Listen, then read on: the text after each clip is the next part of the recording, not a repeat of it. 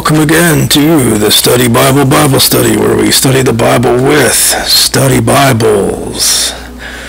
And Revelation 17:14 tells us, "And these shall make war with the Lamb, and the Lamb shall conquer them. For he is Lord of lords, he is King of kings.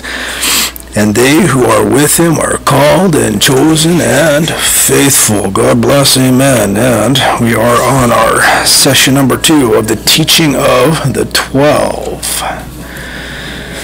Now, Ephesians 2:19 says, "So then you are no longer strangers and sojourners with them, but you are fellow citizens with the saints and the members of the household of God, built upon the foundation of the apostles and the prophets, Christ himself being the chief cornerstone."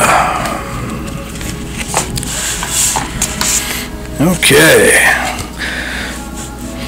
"But the path to death is this. First of all, it is evil and full of cursing.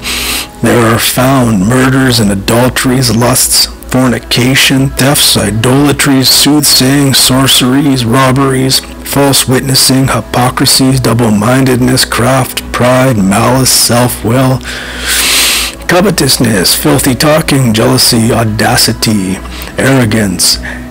There are they who persecute the good, lovers of the lie, not knowing the reward of righteousness, nor cleaving the good, nor cleaving to the good, nor to righteous judgment. Now watching not for good, but for the bad, always looking to the negative and not to the positive, from whom meekness and patience are afar off." Meekness is believing in God. And the meek will inherit the earth. The meek are the people who follow God and believe in God. That's who the meek are, if you're not aware of that. "Now, loving all things that are vain, following after recompense, having no compassion on the needy, nor laboring for him that is in trouble, not knowing him that made them, murderers of children, corrupters of the image of God, who turn away from him that is in need, who oppress him that is in trouble. Now unjust judges of the poor, erring in all things. From all these the children may be. From all these children may you be delivered of all such things." All those indictments were from the pathway of death. And in session 1, there'd be, I guess, more indictments into the pathway of life, of maybe the things we should and should not do. Now, article number 4, or actually article number 6, I believe, in this book. "Now, see that no one make you to err from this path of doctrine, since he who doeth so teacheth you apart from God. Since he who doeth so teacheth thee apart from God." These teachings and who carries on and does these teachings will separate you from God if you hold on to these teachings as your own. "Now, if you are able to bear the whole yoke of the Lord, thou wilt be perfect. But if thou art not able, what thou art able, that do. But concerning meat, bear that which is, and which thou art able to do.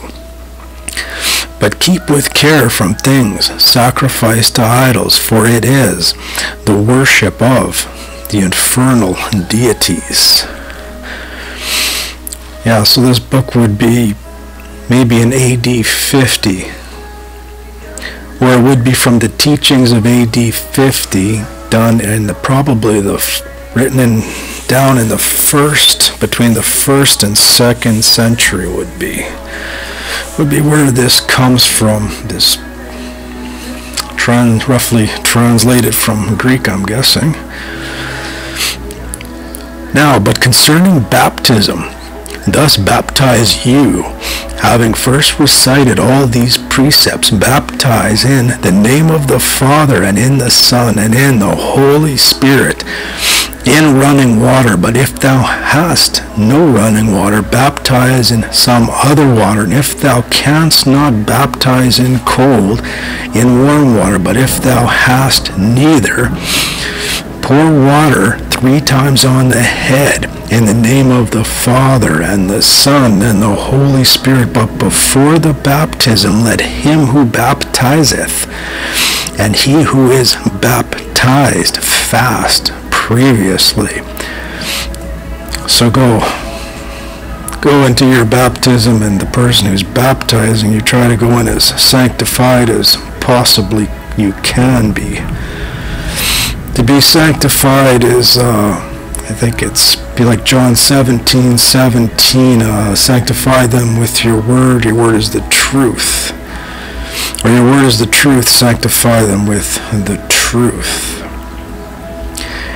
It's a way of, sanctification means to be cleansed, and baptism is too. It's the washing of regeneration from your old past sins. It is a sanctification ritual, which basically what it says here is, no matter how you go about being baptized, just go and get it done. I think that's kind of what it says.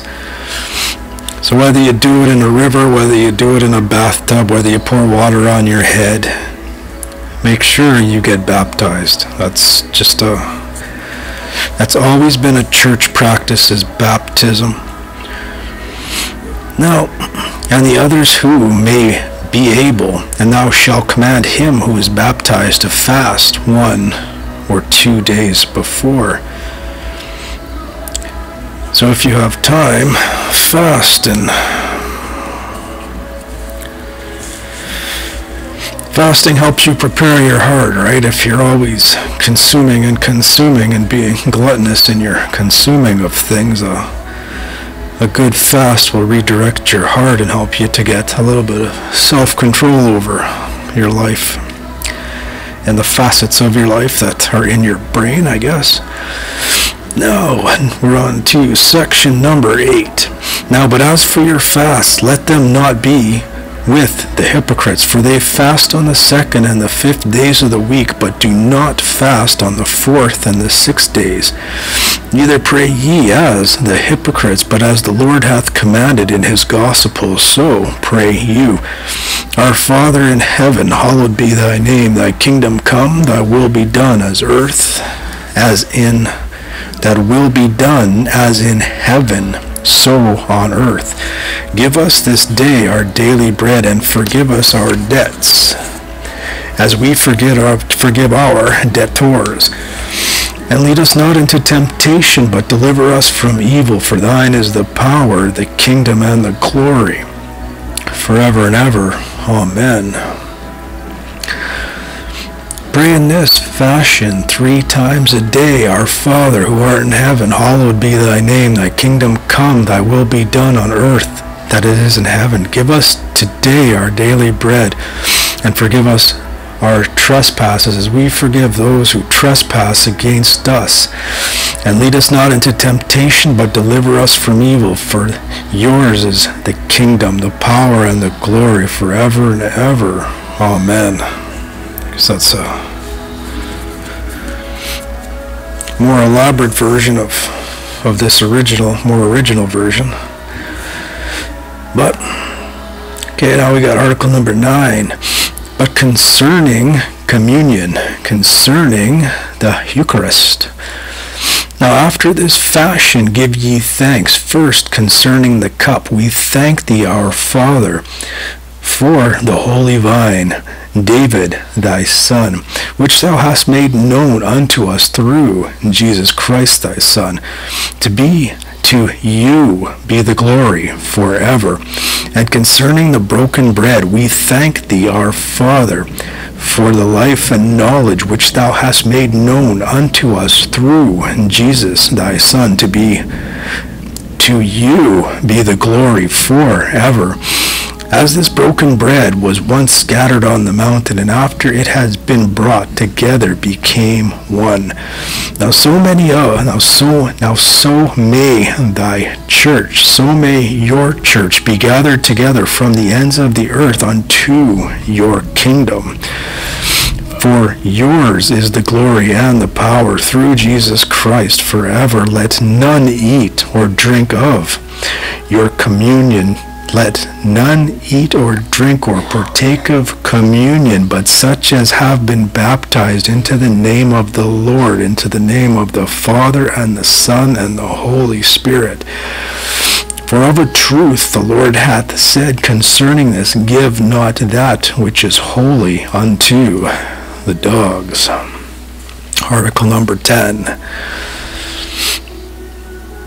So yet again, though, when it comes to communion, or I guess if you take the Eucharist, I think the point here is probably just make it a part of your life and do it, whether it's the home communion or communion at church or communion on Wednesdays or communion on Saturday, Sunday, and every day. I believe that Catholics do a Eucharist, which is more often than most.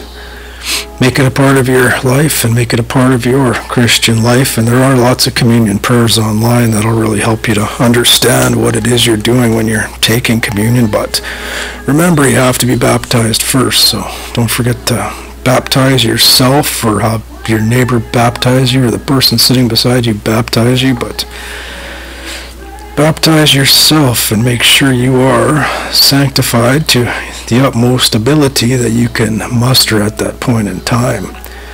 Elaborate festivals, I'm sure, are wonderful, and big parties and big church gatherings and, 20 people hopping in a river, but it's more important to just honor God and do some of the stuff he says and get it done.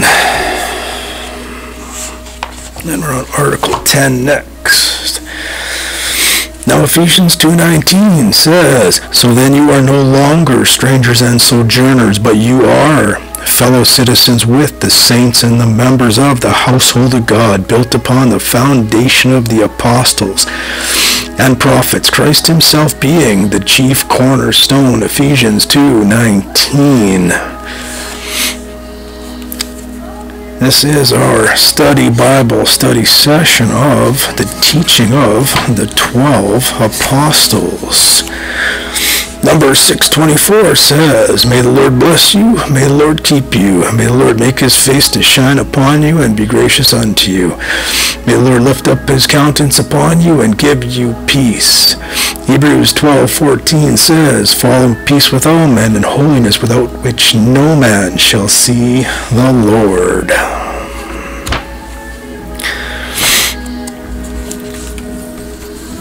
And Revelation 17:14 tells us, and these shall make war with the Lamb, and the Lamb shall conquer them. For he is Lord of lords, he is King of kings. And they who are with him are called and chosen and faithful. God bless and amen.